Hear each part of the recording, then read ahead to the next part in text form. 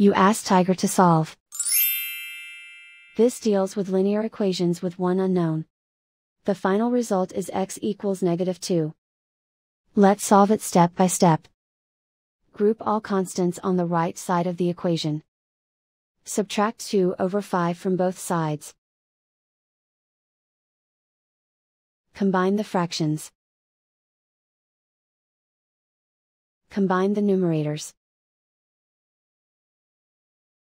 Reduce the zero numerator. Simplify the arithmetic.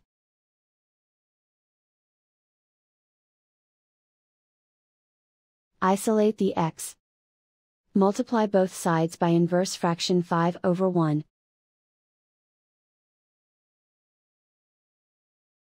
Group like terms. Multiply the coefficients. Simplify the fraction. Multiply the fractions.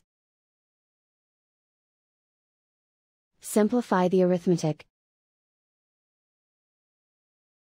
And so the final result is x equals -2.